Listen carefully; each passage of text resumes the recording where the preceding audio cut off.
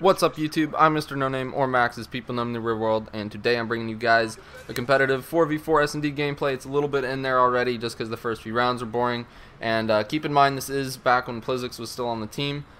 So a couple quick announcements real quick before I get into the main topic here. So keep sending in gameplays to me. I've had one person actually send one in and a few people who have expressed interest in it.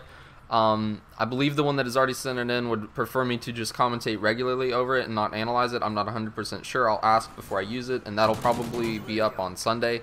But yeah, you know, if you guys want me to analyze your gameplays, tell you what you're doing wrong, what you're doing right, you can be sending those in. Also, my capture card is still giving me trouble, so I'm probably going to have to buy a new one. I'm not sure if I'm going to get an Elgato this time around or stick with an Aver Media. I got to get a few questions answered first from the company, so we'll see what happens there. Also, of course, we're still trying people out, although we want to get a pickup fairly quickly because we want to do the 5K tournament that's coming up on the 23rd. So yeah, we really want to do that. We're not necessarily in it to win it because there's going to be a lot of pro teams, but we want that experience and we want to make it a few rounds in and get a bunch of pro points. It looks like a very nice tournament, so we really want to do that. So if you are a credit sponsor and you'd like to sponsor us, that would be awesome. I understand if you don't want to, but it'd be awesome if you do. You don't have to sponsor everybody or all the amounts.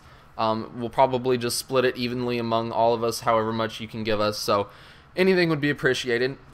So that's all the announcements. Getting into the main topic today, and that's going to be what roles are used or necessary in S&D. And basically, these are a lot of what I'm going to be saying is going to be generalizations, and everything is situational in this game. You can pick and choose what you need accordingly, you know, to the maps and your play style and your opponent's play style, but this is kind of general guidelines. So the first role is the bomb planter. So this person needs to have speed perks and or stealth perks, and you're going to probably run a smoke or a trophy, typically a smoke, and then you're going to have a submachine gun or a shotgun depending on the map. And your job is to just stay alive long enough to get the bomb down. That is your main goal, because then that puts pressure on the other team. It would be nice if you can stay alive.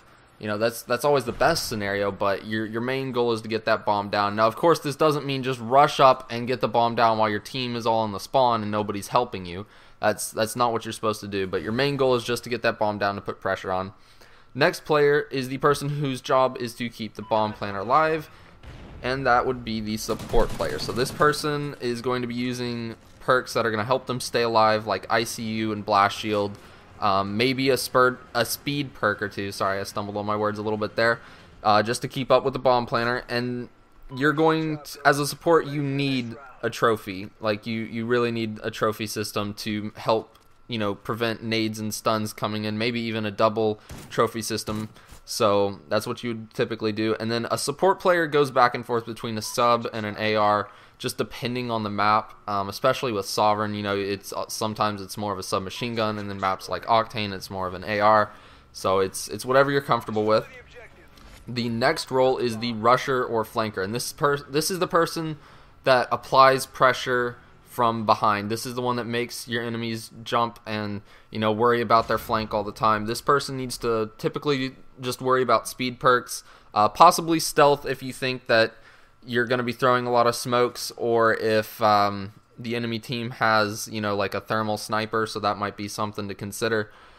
But yeah, that's basically, you just need to worry about the speed, and then you might want to use a stun. I would recommend don't use any lethals as a rusher, and maybe, you know, not use any tacticals. Your main job is just to apply pressure very, very quickly. So I mean, I wouldn't worry too much about having a ton of stuns and everything. But of course, you know, it's situational. You can do what you want with it. And typically this person is going to have a submachine gun, maybe a shotgun, but it's usually going to be a submachine gun. And then the next role is the Slayer version 1. This is the Slayer role that I typically play as, and this person is going to be using an AR. And what you're going to do is you're going to use perks to help you win gunfights and stay alive. So an example of this would be Ready Up, Quick Draw, Blast Shield, you know, things like that, maybe Incog.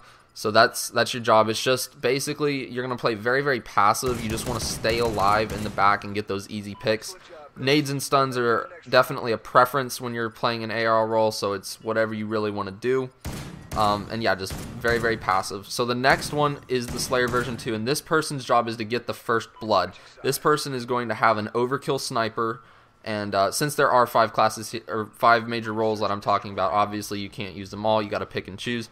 But yeah, this person's going to have an overkill sniper. Their job is to get the first blood and then lock down an area. This gives you such a huge advantage. Perks are definitely situational in this. Usually I would use an AR with a red dot as your overkill weapon, but yeah, your main job in this is to just get that first blood, that early pick. It helps so much. So those are the 5 major roles in SND, so let me know what you guys think. So as you guys can see, we're coming to the end of this video. If you enjoyed it, then please like, comment, and or subscribe. If you didn't, then let me know what I can do better next time. Constructive criticism goes a long way, guys. Until next time, everybody, peace out.